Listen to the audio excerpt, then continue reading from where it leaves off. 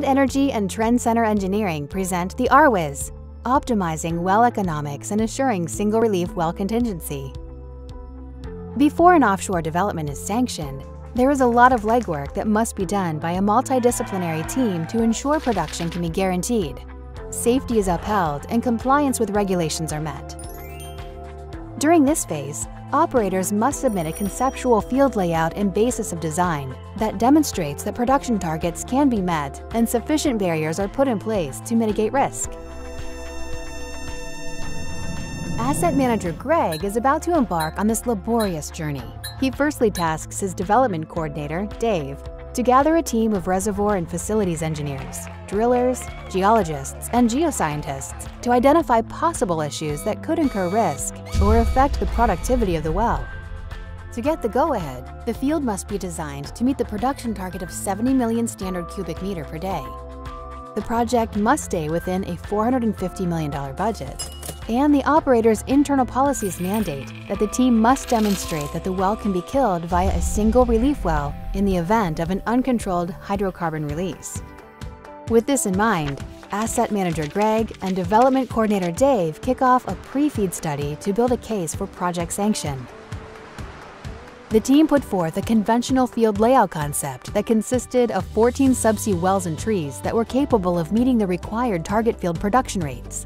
However, due to the costs associated with the drilling program, which were estimated to be around $700 million, and the amount of subsea hardware required, the team was unable to meet the target unit technical cost that was mandated for the project and were told to go back and sharpen their pencil. Development Coordinator Dave was now faced with a quandary. The criteria that we have to meet to get this field sanctioned seems impossible. If we must stay within budget while still ensuring a single relief well contingency, then that means we have to reduce the completion size of the well. But if we do that, then there is no way we can reduce our well count and still meet our overall production target. The two constraints seem to be working against each other. I don't see how we can make this work. Dave engages reservoir engineer Rachel to relook at the project economics.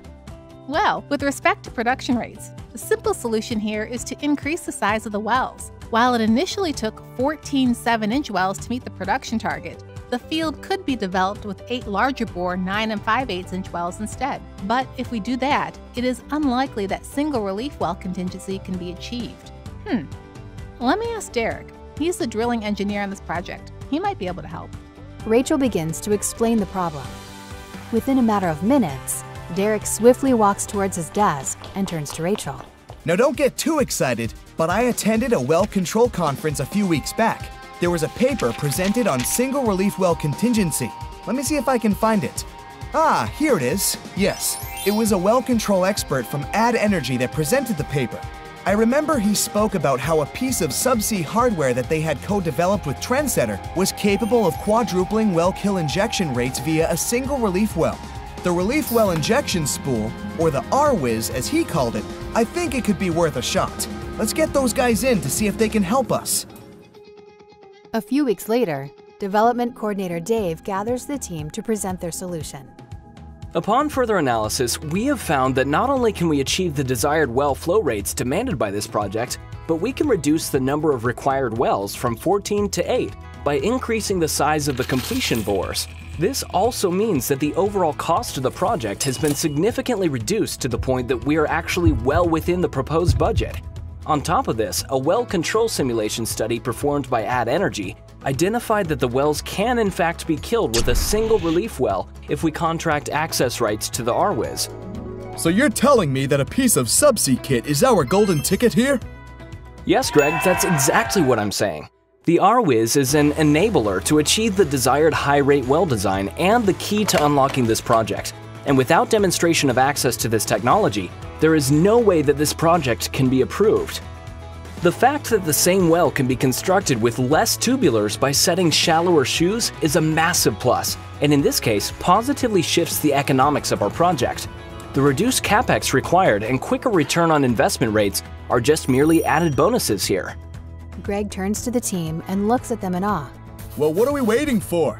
Get those guys back here and make this official. Asset Manager Greg isn't the only one who can benefit from the RWIS.